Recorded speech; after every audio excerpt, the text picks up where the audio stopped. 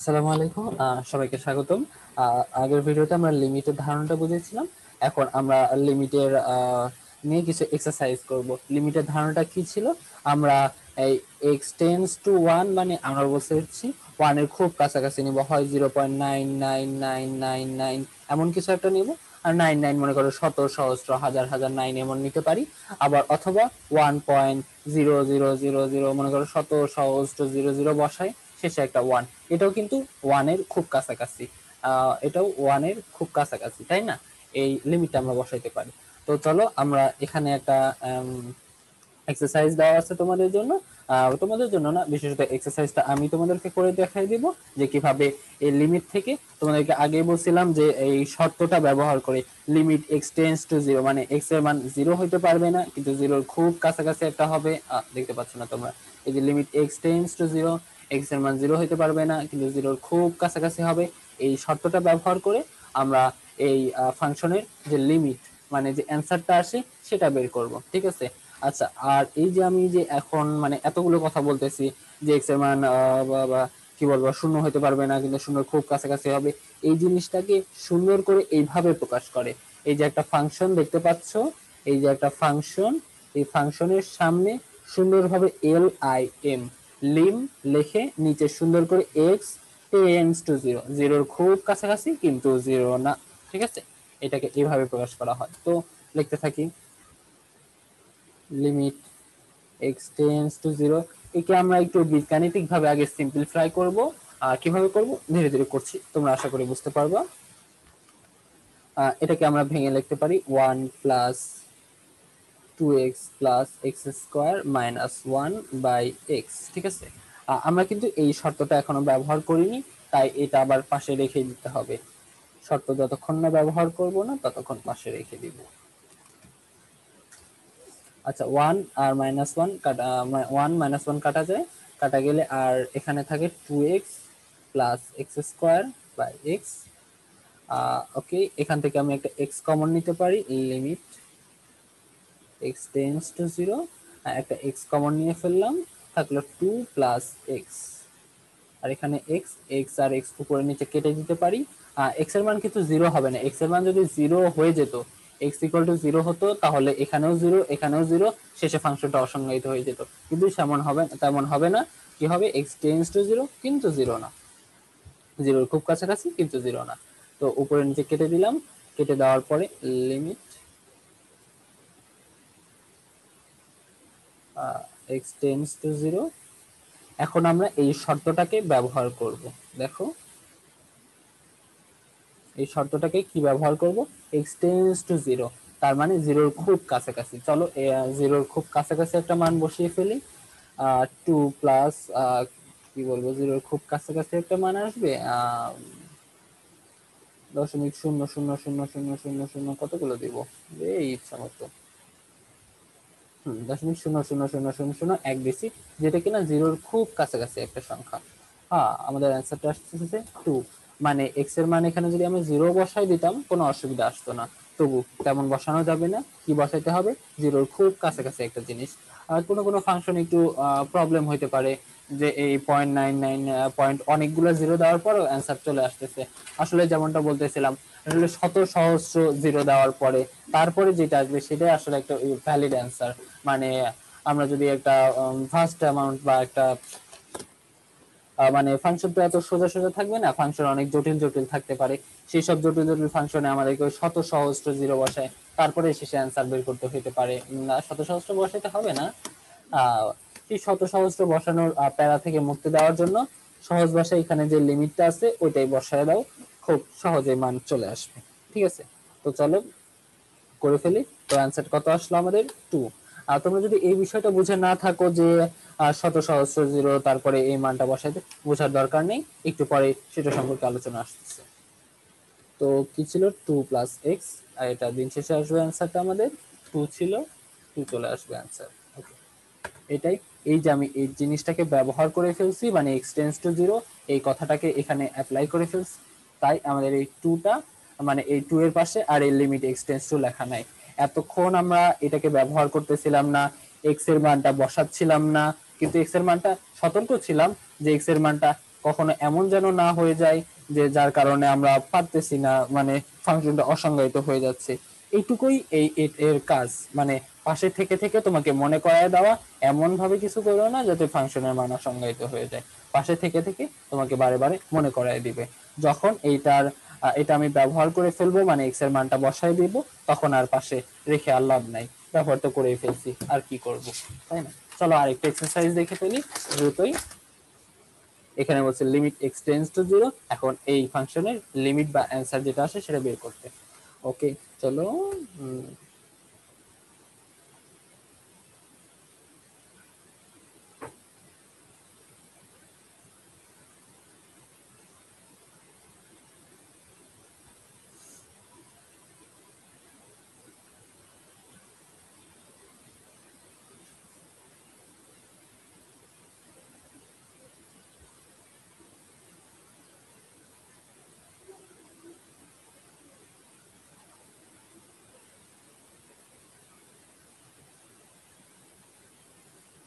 আচ্ছা, আমি একটু ভুল করে ফেলেছিলাম, প্লাস মাইনাস দুটো ভুল করে ফেলেছি। যাই হোক, তোমরা আশা করি মানে বীজগাণিতিক ভাবে আমি যে সিম্পলিফাই করলাম সেটা আশা করি তোমরা বুঝতে পেরেছো। একটু ফোকাস জানা জরুরি। আর কারণে কি দেখা যাচ্ছে না?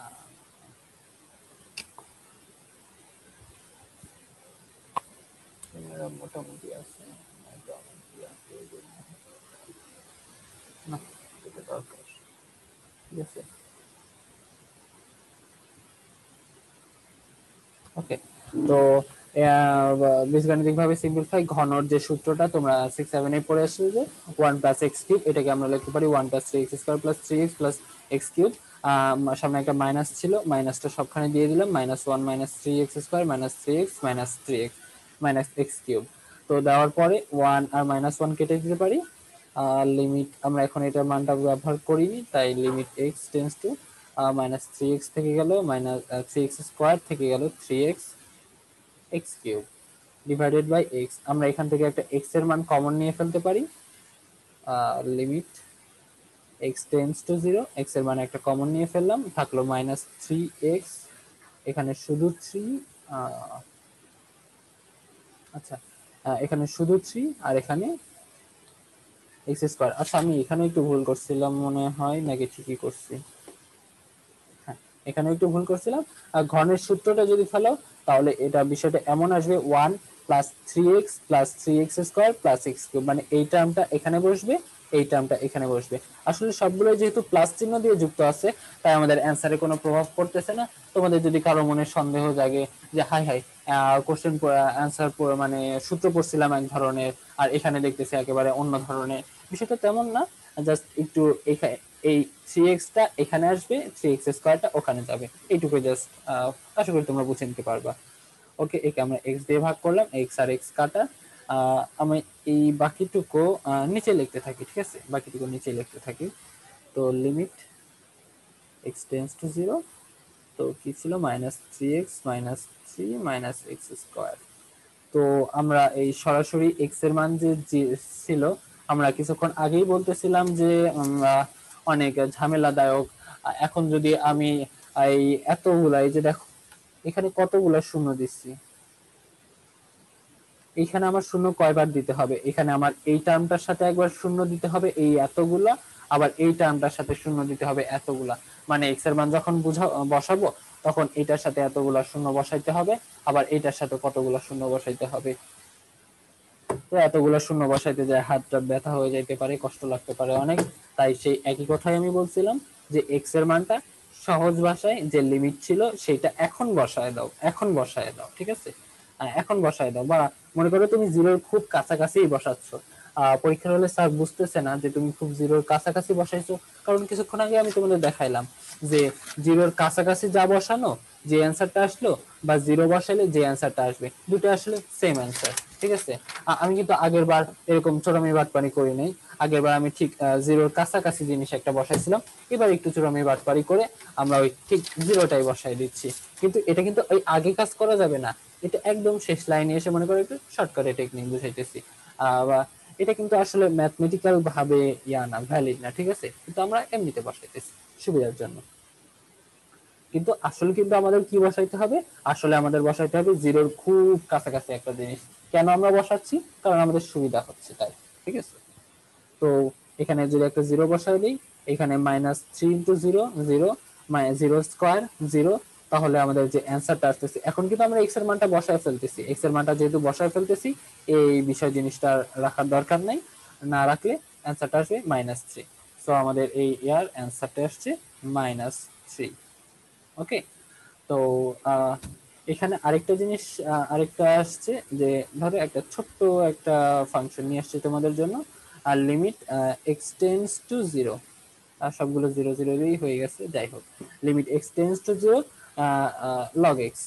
তো লগে এক্স এর মানটা তুমি জিরোর খুব কাছাকাছি বসাইতে পারো। তুমি এক্স এর পরে যদি 10টা জিরো দিয়ে বসে লগ এক্স এর মান বসাও, হবে না।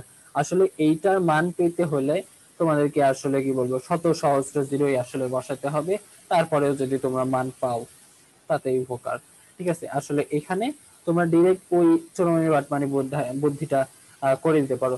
এখানে আমরা চোরামি করছিলাম কখন, একদম বীজগাণিতিক ভাবে একটু সিম্পলিফাই করে ফেলছি, করে ফেলে তারপরে বসাইছি। এখন এখানে লগ এক্স, এটাকে আর সিম্পলিফাই করার কোনো প্রশ্ন, মানে কোনো সুযোগ নাই, তাই আমি ডিরেক্ট এইটা জিরো আছে, জিরোটা বসাই দিচ্ছি। তোমরা যদি না বুঝো যে ব্যাপারটা আয় হাই কি হইলো কি হইলো, মানে জিরোর খুব কাছাকাছি, মানে আমি বারবার বলতেছিলাম যে জিরো হবে না, জিরো হবে না, এখন আবার জিরো বসাইতেছি কেন, তাহলে তোমাদের জন্য সেই আগের কথাই রইলো, সেটা হলো জিরোর খুব কাছাকাছি বসাবা, আর কিন্তু জিরো বসাবা না। আর যারা বুঝতে পারতেছো যে টেকনিকটা কাজের আছে, তারা সহজ ভাষায় জিরো বসাই দিতে পারো, কিন্তু ম্যাথমেটিক্যালি কিন্তু আসলে আমাদের মানে আসল আনসারে কিন্তু আমাদের জিরো বসানো উচিত না, ঠিক আছে। তো জিরো বসাই দিই, লগ জিরোর মান কত দেখি, কই গেল লগ, এই তো লগ জিরো। লগ জিরোর মান আসতেছে আমাদের ম্যাথ এরর। লগ জিরোর মান যখন ম্যাথ এরর আসতেছে, মানে এটা হলো অ্যান্সারটা হলো ইনফিনিটি। আচ্ছা, এই লিমিট বসানোর পরে কোনো অ্যান্সার যদি আসে ইনফিনিটি, তখন সেটার কোনো নো লিমিট, মানে কোনো লিমিট নাই, বিষয়টা আমরা সেরকম বলবো, ঠিক আছে। কোনো লিমিট নাই, ঠিক আছে। যেরকম আগেরটাতে লিমিট ছিল -3, তার আগেরটাতে লিমিট ছিল 2, এইটাতে লিমিট ছিল কত 2, কিন্তু এই লগে এখানে আমাদের যে অ্যান্সারটা আসতেছে সেটা হলো ইনফিনিটি। সো সো এটার কোনো লিমিট নাই, ঠিক আছে, নো লিমিট। আচ্ছা, তোমাদের জন্য সহজ দুইটা এক্সারসাইজ আছে, তোমরা এই দুইটা করবা, আশা থাকবে আমার, অবশ্যই তোমরা করবা। ক্লাসে থাকলে হয়তো বা তোমাদের এখন করায় নিতাম, বেশ মজার একটা ইয়া হয়তো, দেখা যেত কে আগে দেয়, বা দেখা যেত এক একজনের এক এক রকম অ্যান্সার আসতেছে, আমরা শেষ পর্যন্ত ভোটাভুটি করতাম কার কি অ্যান্সার। যাই হোক, তোমরা এটা করে চেষ্টা করবা, ঠিক আছে। তো পরের ভিডিওতে আবার দেখা হবে, সবাইকে ধন্যবাদ।